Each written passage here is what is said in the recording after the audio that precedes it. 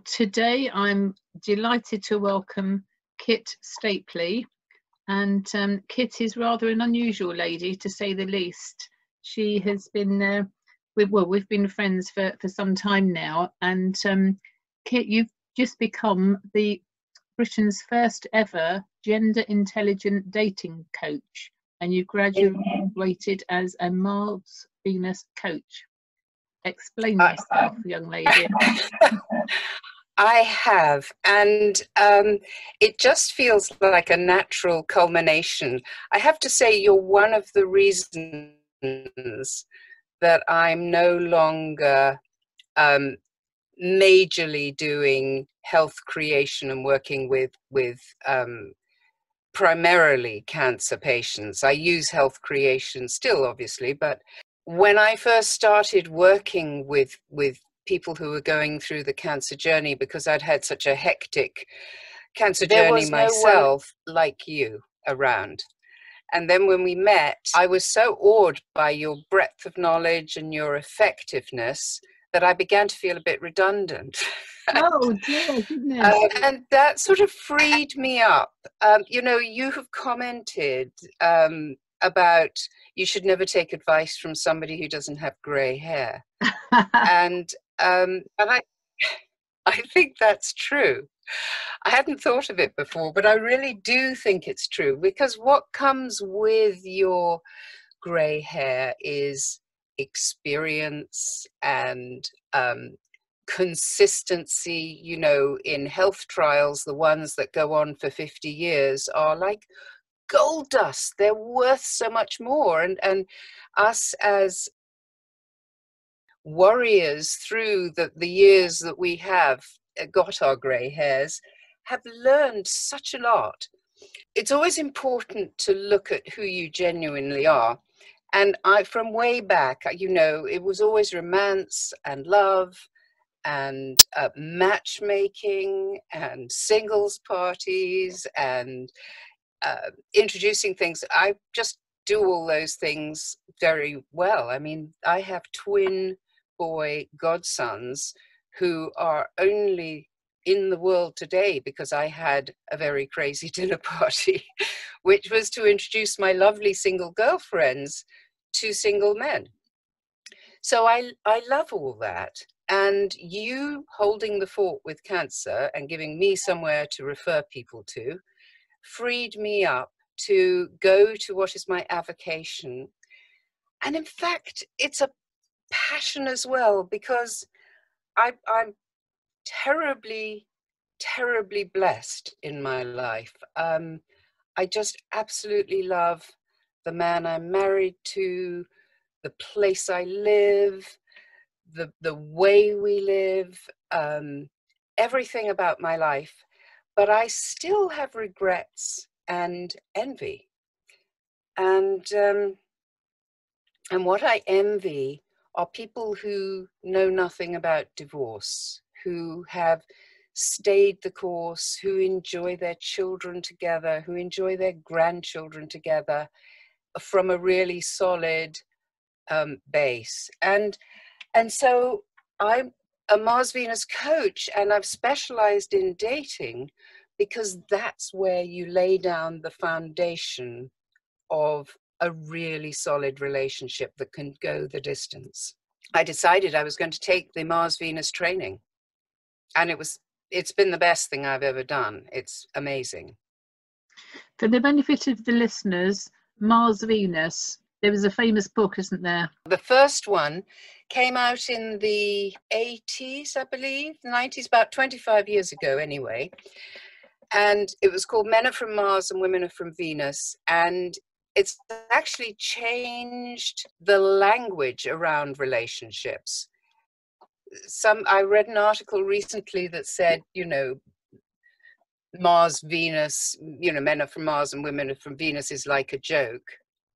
But it has some good points. But actually, John Gray, who qualifies, and I don't say this lightly, qualifies as a genius in my book, has redefined how men and women relate to each other. And the way he's redefined it is by using his relationship as a laboratory.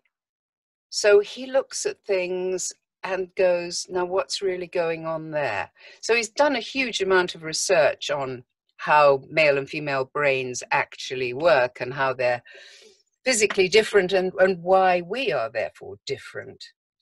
But the things that bring it home to people are the stories he tells. He said to his wife, Bonnie, one day, Bonnie said to him,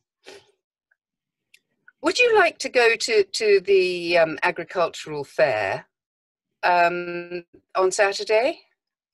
And he said, no, been there, done that. Yep, no. And she said, oh, I was hoping we could go together and make it a day out. And he said, well, you didn't say that. You said, would I like to go? And I wouldn't. But if I get to spend the day with you and drive you and it would give you pleasure, I'd love to do that. Now, do you find that a singular story? I just think that's so illuminating.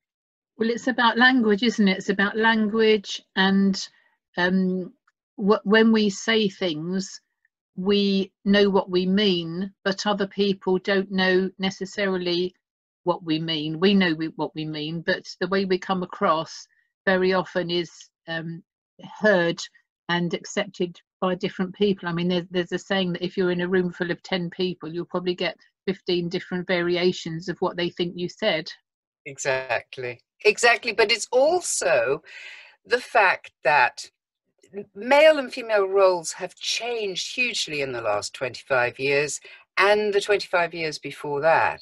And one of the things that is different is that women are now occupying what was traditionally male space, going out to work, and work is almost always a very testosterone environment. Because it's about problem solving, action, and those are testosterone-y kind of activities. And men and women both have testosterone at very, very different levels. But women come home testosterone depleted, and they need a different way of replenishing their testosterone levels than men do. And the awareness of how our gender differences operate help us to create a harmonious relationship where your stress is something that isn't amplified and aggravated by your partner. It's actually soothed and relaxed. And in order to do that, you have to understand where each other are coming from. So in that little example, John was actually sounding quite pedantic. He was literally answering, do you want to go? No. But this wonderful thing that I think a lot of women fail to appreciate, which can make our lives so much better, is that men actually feel successful. And them feeling successful boosts their testosterone. And they feel successful when they succeed in making their woman happy. So women traditionally, because of the way we women understand each other so well, women offer things. It's not good manners on Venus to say, will you do so-and-so for me? But for a man, he needs to be specifically asked and then appreciated. And so women very often get that wrong by thinking, well, if he loved me, he'd know what I wanted. They don't. They just don't. Some of them may do, but the implications need to be established. It's like at the beginning of a contract, you establish your terms of reference. Does that make any sense? It does, but when you start off, the beginning of a contract, when you're dating, you're doing your courtship and all the rest of it. Goodness knows how young people are going to do that in today's. I'm I liable to know. start ranting, so that's another story. But Well, when I you think that's where our grey hairs come in, because we can see the long view of that.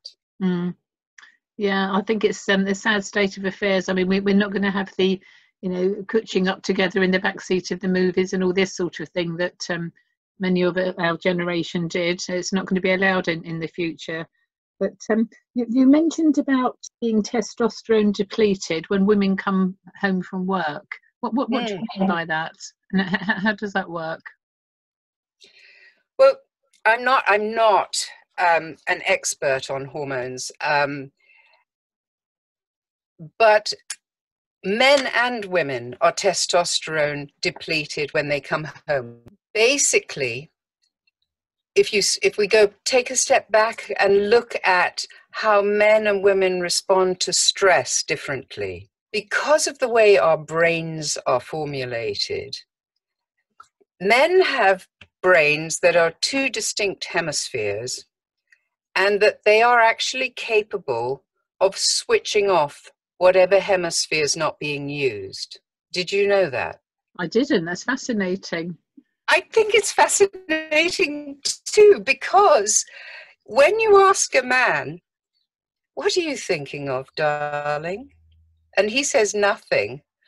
I mean, I think universally women go, he's thinking of another woman, or he's thinking of something shameful, because we simply are unable to understand that men can switch half their brain off. Ours is active the whole time. We have this network all connecting all the bits of our brain. So when we get a piece of information in our left brain, we're instantly checking it out on our right brain, and vice versa. So men's way of stress causes us to our hormone levels to go up and down, and they're constantly adjusting. So for women to deal with their stress, they need a hormone called oxytocin. That's what cuts the cortisol in their bloodstream. And cortisol is the destructive stress hormone. What men need to cut their cortisol is testosterone. They need their testosterone levels to rebuild. And the way they do that is to become a couch potato and withdraw. So we have this situation where when you both have two people in a couple coming home from work, where still primarily women take responsibility because they see and connect all the details of the household and the children and the schedules and all that kind of thing. Their brains are well adapted to do that. We've done that for millennia. So men just want to collapse in front of the TV and look like a bump on a log. And actually, it's a sight that when a woman's stressed and she's aware of how much she's got to do, can actually make her sort of dream of blunt objects and cries of rage. Who are you to relax and let me to do all the work? Yeah. But actually, he's doing what he needs to do. But if he knows that by coming home and taking half an hour to connect, because our brains are connected everywhere, we need to connect when we're stressed. And for somebody to just sit and listen and say, oh my God, that must have been hard. Oh, yeah, gotcha. Oh yeah, I remember. But actually what men try to do, because that's the way things work on Mars, and we all think, if we're doing our best for each other, we would do what we would like to have done. But it doesn't work in a heterosexual relationship so well. So a man will try and fix you. So when you're saying, and then I did so-and-so, and then I did so-and-so, and oh, you should give up that job. No, I like my job. It's just a woman needs to connect. And to be debriefed by a man who has become an expert at debriefing and listening properly, and then given a hug, that's it. Her hormones are balanced again. That is just major oxytocin recharge, and then he can go off and lie on the sofa and recharge his testosterone. And then hopefully you all come together later in the evening and continue the love affair. This sounds like something that we should all be instructed on before we enter into a long-term relationship. I think it's absolutely vital, and everybody should listen to this, Kit. It's fascinating. Isn't it? It is extraordinary. And I've always known, I mean, I read Men Are From Mars, Women Are From Venus when my first marriage was heading towards the rocks. And I do think that I could perhaps have rescued that marriage if I hadn't had that whole, cancer death sentence stuff going on, because that was a real deal breaker on so many levels. But that's why I've decided to become a gender intelligent dating coach, is because if you get the fundamentals right, your relationship can go the distance so that you can enjoy your grandchildren together and have that really, that's just, to me, a definition of success, which, however hard I work now, I'm never going to get it for myself, but I'd love to have it for my son and for my godchildren and for my clients. You mentioned your cancer journey, and we won't go into it in detail in this interview, but just for the benefit of the listeners, to just summarise briefly. And there is a full interview already out on my podcast, so if listeners would like to search Kit Stapely, they'll find the full recording on there. So just tell us. You mentioned about a cancer death sentence, Kit. What happened? Well, in 1992, I was diagnosed with an incurable lymphoma, but the good news was it was treatable, and boy, did they treat me. Over 5 years, a little bit longer, but in total of the treatments I had, I lost my hair 5 times. And eventually, when it got aggressive, that treatment was when it was still indolent, in an effort to keep it under control. I think they handle it differently these days. But this was the 1990s. Then in 1997, it got aggressive, and they decided that it was worth doing a stem cell transplant, which in those days carried quite a high mortality risk. And I relapsed from that less than a year later. And then they told me they were clean out of drugs. There was only 2 left that I hadn't already had the legal limit of. And if those worked, he told me very frankly, it was just about extending my life, but he promised he wouldn't let me suffer. And at that point I went, yeah, I'm not ready to go. No, I want a miracle. And the general sort of opinion was, Kit's been so brave with all the treatment up to now, but now she's gone into denial. Poor thing. And actually, my 2 oncologists, one in New York and one in London, and my then husband, who believed them implicitly, they're all dead, and I'm still here. So go figure. I love that. I so often refer to you, and I say to, when people say to me, anybody that I'm mentoring through cancer, what do you think is the hope? There's always hope, and I always pull out your story, and it's just amazing. I think it's a case of you mentioned that you wanted a miracle and you weren't ready to go, and that's so important for people to realise that to a great extent they're in control, aren't they? Once you make a decision and you go full head on into whatever you want to do, like now you've reinvented yourself yet again as a gender intelligent dating coach, and what a great title that is. It's it asks questions. You think, what the heck's that? But actually, it's very straightforward.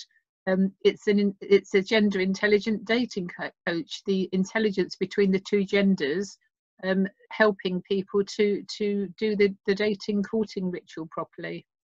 Exactly. And I'm also a Louise Hay Heal Your Life teacher. In my life, as I look back over my life and as I look forward into my life, the principle that I first learned from Louise Hay, which is that what you think about, you create. I can see that has operated completely in my life, my whole life. I have created whatever I thought about. So when I thought about unhappiness and chaos and illness and didn't take steps to move out of the dis-ease that leads to disease, as you and I both believe, that's what I created. And I actually remember when my ill health first began in New York, saying to myself, God, I wish somebody could diagnose something. I'd give anything for a diagnosis, this not feeling well, spending days in bed with the temperature, with no specific thing. And then I got a cancer diagnosis. So, you do get what you think about. So there's a huge amount of mental hygiene that Louise Hay stressed. And I don't think that the secret, which used a lot of those principles that were so familiar to us from Louise Hay, actually managed to include that. So when I work with clients, when I worked with cancer clients, now I'm working with Mars Venus dating clients. I deal with relationships sort of all together, but when I'm dealing with them, I help people to begin to change their mind, because I firmly believe that I actually changed my mind about dying of cancer. And I understand how very easy it is when an expert in a white coat tells you you're going to die. A lot of people just obediently go ahead and die because that's what they've been told their horizon is. And it narrows onto that, and that's what they create. And that's what I've seen happen so many times. And that leads me on to the DISC behavioural profiling that we both know about. And I've not concentrated, I've become an expert in the last 20 years. And that's about relationships and behaviour, and how our behaviour affects people's lives, their business success or otherwise, and specifically their health. And absolutely. You mentioned about when men and women come home from work and their different behaviours, etc., and how they can wind each other up and pretty much destroy each other. But I first noticed that when my son was small. He's now, gosh, what is he, 26? 26. And when he was coming home from school, we didn't know he was autistic at that stage. We just knew that we had a child that was a bit different. And he would come home and withdraw he'd come home from school and withdraw. And there's me chatting for England, and not realising that I was winding him up, and then we'd end up with a few words. But I put that down to differences in personality style, because his personality style is totally different from mine. Mine is chatty, outgoing and fun-loving, whereas his is very serious and everything is taken literally. Because now subsequently we found he was autistic and with autism, and I understand that most men, or many men, obviously hugely generalizing here, that many men are on the autistic spectrum to some degree. So when you say something to a man, you do need to be very specific, because that's how their mind works. They need to know exactly what's expected of them. They're not able to multitask, as you've clearly explained earlier on. They don't have the mental capacity. Their brain is wired differently, so it's not a case of one's better than another. We're all different, aren't we? And it's when you understand the differences. So from my point of view, I look at it in terms of behaviour. From your perspective, you're now looking at it in terms of the wiring of the brain and the Venus and the Mars perspective. So there's, you know, my parents used to say there's more than one way to skin a cat, and it's you know, all these different approaches. As we age and our grey hair appears, you know, we've learned all of this stuff by intuition, by experience, and by the various different studying that we've done. It's just amazing. Because behavior is the outward demonstration of what we're thinking. Sometimes when somebody's, you know, those people who just everything they say, they're miserable and they're critical and they're judgmental and whatever. And however much it stings when they're so judgmental of me, I just think to myself, oh my God, it's bad enough being on the receiving end of your thoughts in that particular, but I can get away from you and you're stuck in that brain the whole day. Your life must be horrible. But our behavior, our pictures are what's going on in our minds. When you talked about your son sort of just wanting to close off at the end of the day, I was very close to my mother, and we were three sisters and a mother, and we, you know, my father had a very traditional role in those days, in the 50s and 60s. So we'd come home from school and we'd all sit around in turn. Who had ever had the most exciting story to tell would tell what had happened that day. I mean, it was like a soap opera in our house at tea time the whole time. And so when I was living in New York and married to Peter, I'd come home and I'd tell him my story. Literally the story of my day, because that's how we did it in an intimate situation with the four of us women. And his reaction, which used to hurt me bitterly, was, could you skip to the bottom line? I mean, could you just, what's the point? Yes, yes. The point was the connection and the story and the laughs along the way. But it just wasn't, you know, that was a communication issue that now, of course, I'd be able to look at it and go, okay, what's wrong with this communication? But I just thought, if you loved someone, you treated them the way you wanted to be treated. And he was a brilliant raconteur, so I loved listening to his stories. My third husband, I've not had a terribly good record on the wedding side. No, darling, but you know what? Experience. I'm an expert in divorces. I've been through 3, one of my own and one of Peter's and one of Simon's. Yes, yeah, yes, exactly. Well, that's what we get.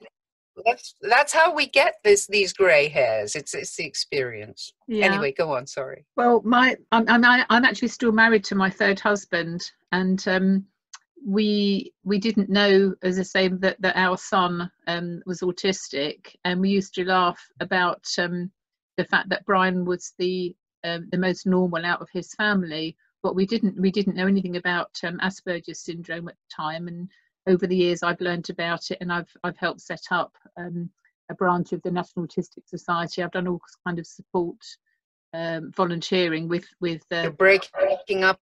Yeah, so before that recording blip, we were just talking about the number of divorces and experiences and so on, and I was saying that, you know, I'm actually still married. So to Brian, we married in 1992 when you were going through your first cancer malarkey, and we're still married to this day. But had I known what I know now about behaviour and autism and so on, how I could have salvaged things and not been so dismissive of behaviour, which I thought was so frustrating at the time, and I couldn't cope with it. My stress levels were very high, but actually when I look back now, when I reflect, it's just a simple case of men from Mars and women from Venus, plus our totally different behaviours. And I often refer to Brian and my behaviour patterns. When I draw on the graph, you can see that our behaviour patterns are so completely opposite, and they say opposites attract, but also when you understand one another, you're actually a perfect team, because you have all the behaviours needed to deal with anything in life. So if you understand each other on a communication level, and never mind emotional level, you can then be a really strong unit. And that's what you've referred to, isn't it, about the understanding and the almost like contractual obligation to understand and listen to one another. I can't understand why this stuff isn't taught in schools, because it's actually, it underpins the whole country's economy. You know, couples with divorce and single parents create terrible problems in their children, and women's are most disadvantaged when they're single mothers with children, because they can't work and they have no support and backup, and in economic and emotional terms. And if we just practice to get this right in the first place, we could avoid so much stress, unhappiness, and children's stress, because when parents are under stress, children are under stress. Absolutely, and that's why I'm currently having developed my own behavioural profiling tool, which is an online facility through my website, which I'm planning to have available free of charge at the point of use for schools. As you've mentioned, if we were taught this in school, if we were taught how our behaviours affect our whole life, our business and our health, then we wouldn't be in the situation we're in today, in the worldwide crisis. Absolutely. You know, it's just so simple, yet so alien to people to think about this sort of stuff, because it's not in the curriculum, is it? You know, it's not like learning geography or I don't know, history or something. It's not even in the conversation, you know. A man I love very much, he's one of my stepsons, said to me when I told him I was training for Mars Venus, and told him a little bit about some of the fascinating things I was discussing. And he said, when you're qualified, I really want to talk more about this with you. Now, from the outside, his marriage is, his whole life is like a picture perfect. He's got a wonderful wife. They share responsibilities beautifully. They've got 3 wonderful children that they're really involved with. And at the bar mitzvahs, he talks to his children, and they look at him in a way that literally brings tears to my eyes, because it's so beautiful. And even he has things that he doesn't understand about his relationship with his utterly lovely wife, who he adores, and she adores him. So yes. I'm really thrilled to be doing this work, because I think it could have a huge impact on our country. And you were the first to be trained in the UK in this particular method?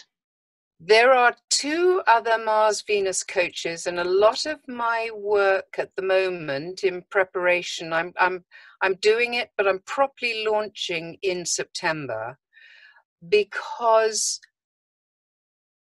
you know, it's Winston Churchill said that America and the UK are 2 nations divided by common language. And that's so true. So I'm de-Americanizing a lot of the materials, so that there isn't that sort of obstruction. There's an obstruction in communication between the English and the Americans. The Americans tend to have great respect and admiration for the English, and I think I detect a sort of post-imperial jealousy in the English reactions to the Americans. It's like, you know, we were the most powerful country in the world for so long, and now America is, and you know, it's like when your team is not in Parliament, everything that they do is wrong. And so I think I see that. But in order for people to understand these universal issues, I'm sort of adapting the materials, because I am the third person in Britain to train as a Mars Venus coach, but I'm the only one to specialize in dating, because I want to go back to the beginning of relationships, so that people who work with me will work with me in a way that if you get it all going with understanding and sympathy and commitment to helping each other to be the happiest you can be right at the beginning, that must reap dividends for Cancer later on. Did I mention that in my over 15 years of working with primarily Cancer clients, I only once came across a woman that did not have an intractable relationship issue that clearly had contributed to her health picture. That's very interesting, and we know that there's lots of reasons why we get cancer, and Cancer Research UK claim that by is it 2020, 2025, I can't remember what year they predicted. I mean, it's either upon us now or nearly upon us, that 1 in 2 of us will have cancer. Well, the people underestimate, and I don't think they talk too much about this, the level of stress is a huge factor in cancer. Wherever the stress comes from is almost immaterial. It's the fact that we're stressed, and when our body is stressed, our whole immune system is compromised. And stress comes from divorce, to unhappy relationships.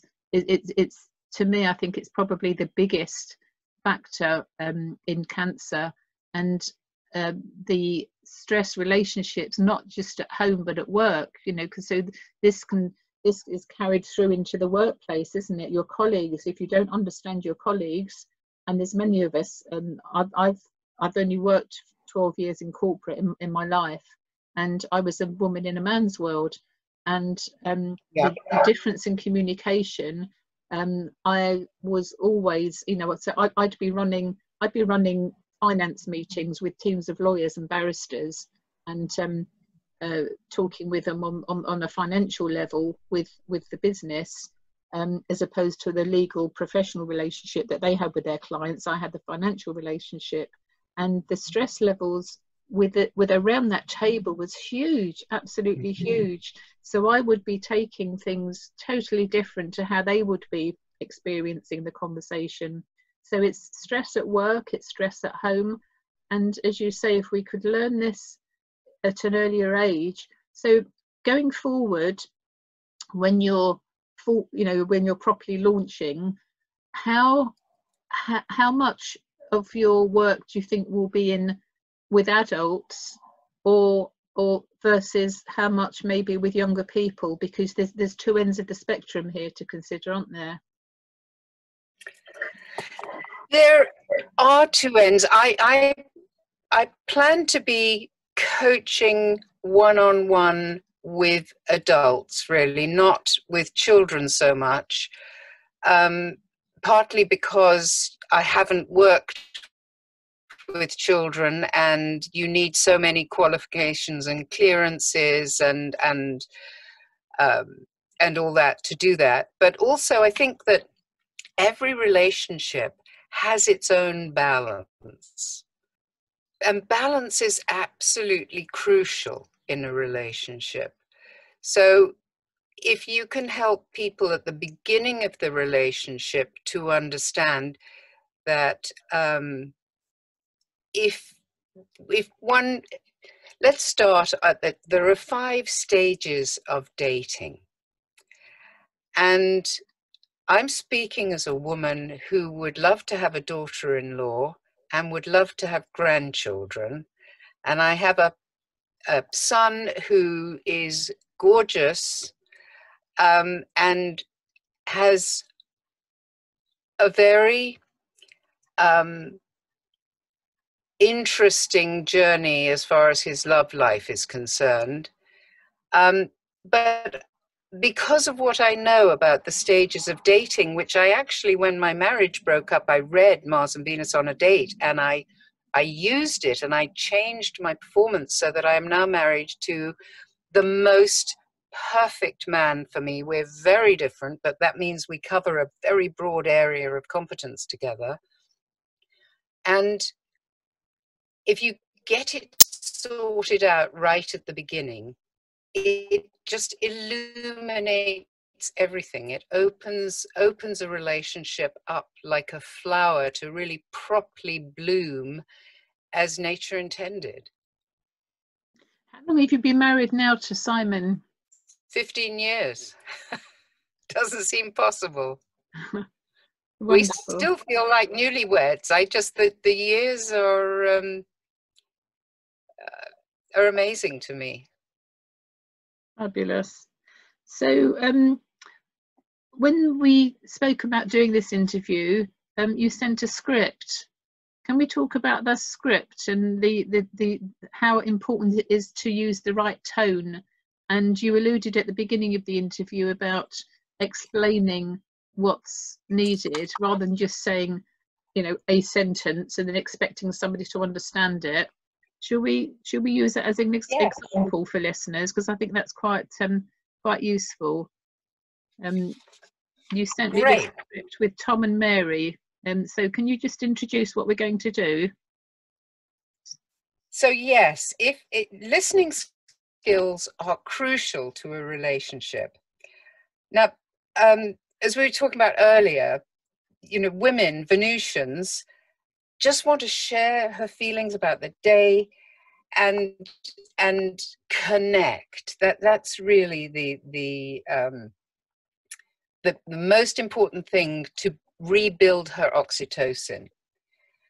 And very often the partner, thinking he's helping her, is offering a steady flow of solutions to her problems, which absolutely, well, let's do the script. You're going to be Mary, right, Elaine? I'm going to be Mary, yes. I'm going to be Mary. Okay. You're going to be Tom.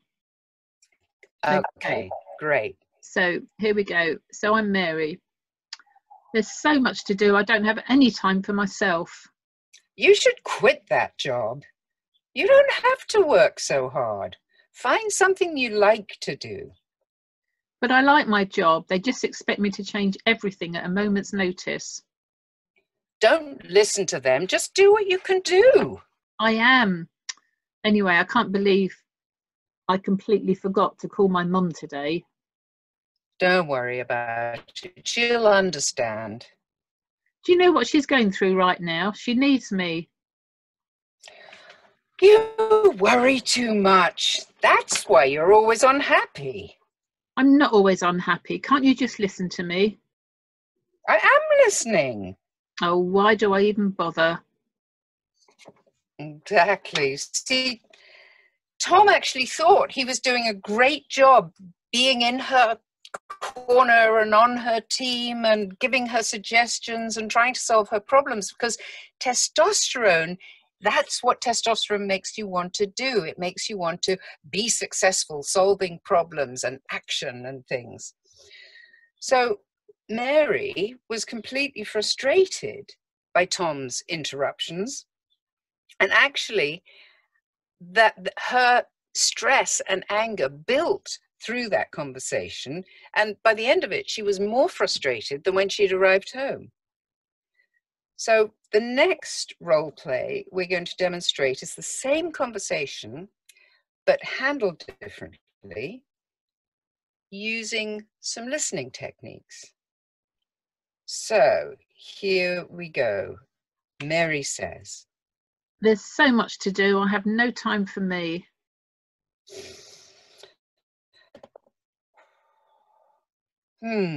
Sounds like you had a really hard day.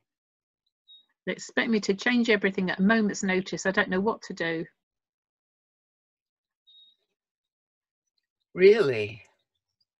I even forgot to call Mum today. Oh no. She needs me so much right now. I feel really bad. I know. You're such a loving person. Come here and give me a hug. I love talking with you. You make me feel really happy. Thank you for listening. I feel so much better. Brilliant. So can you hear the difference? Even though we were only acting, could you see the difference in the conversations? In the second example, Tom was using the techniques of listening without giving suggestions and using just encouraging remarks which build empathy, and those little noises of reassurance showing that he was sympathetic but not dominating the conversation. Of course, the trick is to do it so you don't sound patronizing. Yes. I mean, a lot of what I teach is about men and women understanding and balancing their needs in active cooperation with their partner. And so that's that lovely thing about intimacy, is that when you trust somebody with your vulnerabilities, and they will then be trustworthy with your vulnerabilities. And that builds, you know, intimacy is not just sex. Intimacy is so much that's behavioral and in a glance and the press of a hand and all those things. And I've read a couple of articles lately. I'm making a collection of them, which is really interesting. I don't know whether I'm just noticing them more at the moment because of what I'm doing, or whether the zeitgeist is sort of there. But I've read an article by a gay man who say we don't have the communication issues between us that that heterosexual couples have. And I've read an article by a gay woman who says that her wife and her divide the chores and all those kind of things so equitably, and they don't have the problems that heterosexual relationships have. And the reason for that, obviously, is that their brain is wired the same way, so they actually understand where each other is coming from. So that communication gap in heterosexual couples is where I want to be working, so that they have the frictionless way of dealing with things that these same-sex couples seems to benefit from. That's a fascinating observation, Kit, because when I reflect on the number of friends I have of all kinds of persuasions, I don't remember any of my lesbian friends and gay men friends who are in, you know, serious relationships ever having a crossword with each other. And when you point out, actually it's bleeding obvious, because their brains are wired the same, so therefore they understand, don't they? How interesting. Isn't it fascinating? And I tell you what is also, especially, I mean, I love my gay friends, and one of the reasons I love my gay friends is because that word gay, which when I was growing up was one of my favorite words, because it is just a carefree lightheartedness that it conveys. And for years I resented gay men kind of having appropriated that word. But actually, gay men in a happy relationship have so much humor and acceptance and relaxedness between them, don't they?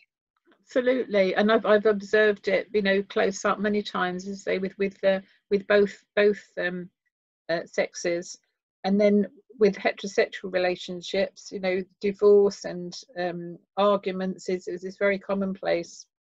So I wish you very well with this this new venture. It sounds absolutely fascinating, and I've learned a lot just by talking with you and listening to you now. So hopefully our listeners have benefited. And let's talk about your song choices. And because we're going straight to podcast rather than the radio show now, I'm not allowed to play the songs in full. However, they will appear on the playlist, and my PA puts together the playlist. We've got, I think, nearly 200 songs now for past guests have chosen, and your previous songs were on there. are on there somewhere. You've chosen Happy Talk from South Pacific and Whistle a Happy Tune from The King and I. Why did you choose both of those, Kit? Well,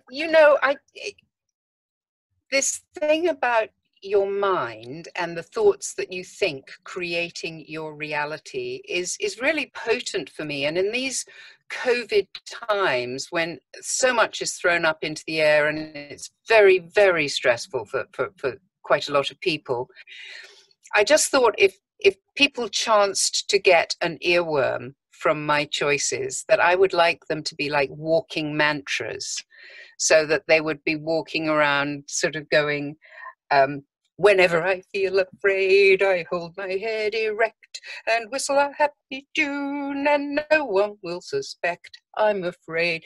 And that, I mean, that's worked for me all my life. That was the first psychology that I ever heard of. And you're very welcome to cut the singing there. Leave it to Deborah Carr. And and it's the same thing with Happy Talk. Talk about things you like to do. And of course, that's talk about a girl, talk about a boy, saying, so it hinged into my dating thing. But both of those, if you happen to get an earworm, they might contribute to actually making your day better and changing your thoughts in that direction. That was my very coachy kind of choice. Yeah, very good. I thought of other ones too. I mean, I love Eric Idle, Always Look on the Bright Side of Life. I mean, those things, they do change my day if they sort of suddenly come into my mind and I go, yeah, that works. Brilliant. Music is a great leveler, and it's a great form of inspiration to lift our spirits, isn't it? I wholly agree with you on that.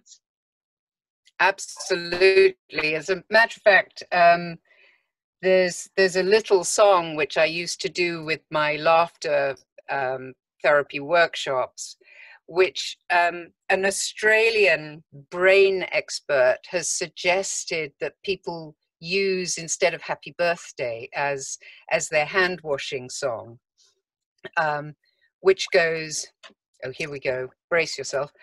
Every little cell in my body is happy. Every little cell in my body is well. Every little cell in my body is happy. Every little cell in my body is well. I'm so glad every little cell in my body is happy and well. I'm so glad every little cell in my body is happy and well. And I just think if every time you wash your hands, you do it to that, you'll walk away going, you know what? I've just invigorated every little cell in my body and pitched it toward, because we know holistically that actually works, don't we, Elaine? We do, absolutely. Surround yourself with positive people, give yourself a positive mind, and everything will be wonderful, sunny side up. So, Kit, you mentioned about 5 stages of dating. What do you mean by 5 stages of dating? Well, actually, what seems like a sort of seamless experience has 5 definite stages. Number 1 is attraction, which is fairly easy to understand.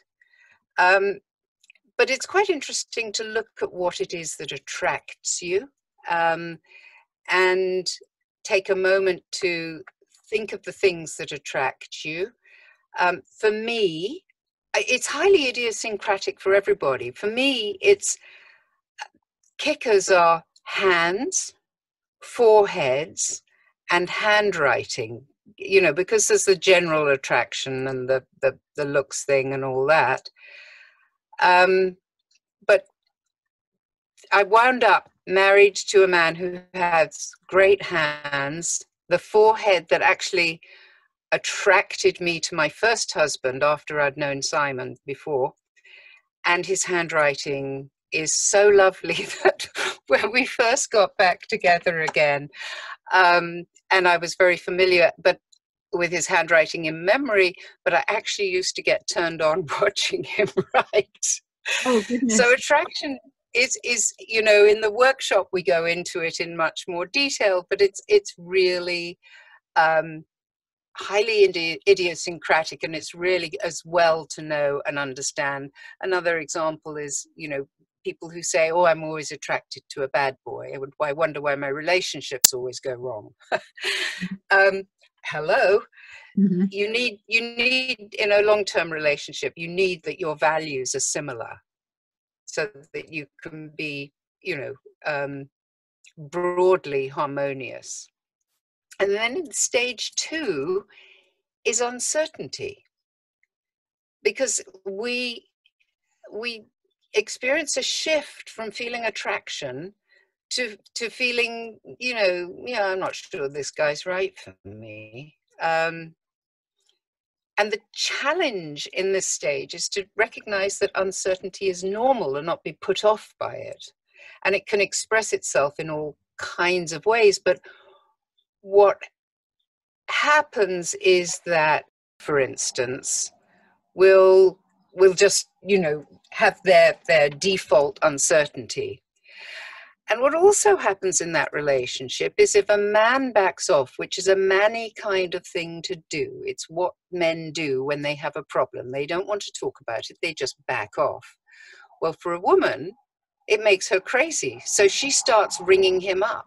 And that's the death knell of what could have been a really potentially good relationship if you work through it mindfully. So then in stage 3, if these are all in the right sort of order, and I have to say that for a bit of fun, if that's what, you know, rings your chimes, it's fine to go out with somebody and, you know, go to bed with them right away and have great sex. But if you're trying to look for a life partner, that's not a great way to go about it. It's much better to wait. And because stage 3 is exclusivity. Now, I found dating so much fun because until somebody asked me for exclusivity, I just went out with everybody who asked me, and I didn't think twice about it. But I see in young women today an intensity about finding the one and overloading a relationship before the foundations get properly established. So after exclusivity, then you get to intimacy. Now, it's a biological fact that men rush into physical intimacy and women rush into emotional intimacy. And that's an unbalanced thing. So that can scupper a relationship which could have worked if it had been handled properly. And then the final stage is engagement. And at that stage, there's a certainty that this is the person that you want to marry, settle down with, couple up with. And you actually, you know, that's a major rite of passage 100 years ago for couples. It's then you declare your relation to the world, and you commit to building that relationship that will go the distance and hopefully take you to your children having an unbroken home and you enjoying your grandchildren together. And I just see that as such a lovely thing about success, that if I had known that when I was in my 20s, I could have built that, but it never occurred to me until I had grey hair that that was a desirable object in life. So those are the 5 stages of dating. You start off with attraction, then you go into uncertainty, then it's exclusivity, and then it's intimacy, and then it's engagement. I find the sections 3 and 4 most interesting. What you said about women go for emotional side of things, whereas the men go for the sexual side of things, and that's a deal breaker, isn't it? It really is. It's deal breaker, change maker on so many different levels, and the timing of when that happens. Exactly. And you know, the thing is that the women today think they're being so liberated. a journalist I admired to the extent, she's in her 30s, to the extent that I looked her up and I was going to write to her and say, I think you're my daughter-in-law. Yes. And and I want you to meet my son. And then I read a book that she'd written where she talked about going to a party and having sex in a cupboard with a man she'd never met before. And I went, oh, I'm not so sure you're my daughter-in-law actually after all, because actually, you know, women have bought into this idea that is what is fulfilling for them, the freedom to be who they are and to screw who they like and all that. And I kind of relate to that. But when you're looking for a full-time relationship, a relationship that's going to go Darby and Joan, if anybody still knows that expression, what you need is to take it a bit gently. So often people marry their best friends because they've unwittingly gone through all those stages successfully without really thinking about it. Marvellous. Thank you very much, Kit. That's a great explanation of the 5 stages of dating. Thank you so much, Kit Stapely, for talking with me today, and I wish you well, and we'll be following your progress with interest and seeing you transform the world. What a lovely thing to say. Thanks, Elaine. I've really loved it.